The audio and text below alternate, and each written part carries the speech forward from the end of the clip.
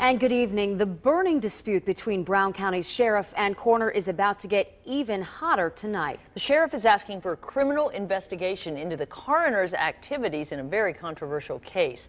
9 on Your Side's Tom McKee is live with the reasons for the clash and reaction to it.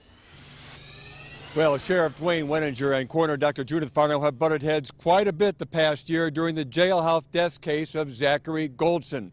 Now, though, with the grand jury finding there's no probable cause for any criminal charges against 5 deputies, the sheriff is taking off the gloves and coming out swinging. A lot of evidence in the Zachary Goldson case has been made public during the year-long investigation over whether he was strangled or took his own life in a jail cell. Brown County Sheriff Dwayne Wenninger is pointing the finger directly at Dr. Judith Farno and her husband Dennis. Some of the stuff that was released out, the photographs right from the jail cell and some of the information, only BCI and her office knew, and it did not come from BCI, and it did not definitely come from our office.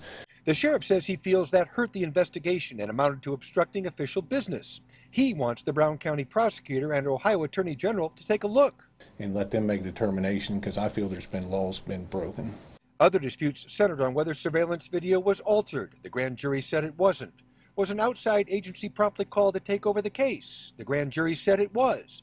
Should Zachary Goldson have been on suicide watch?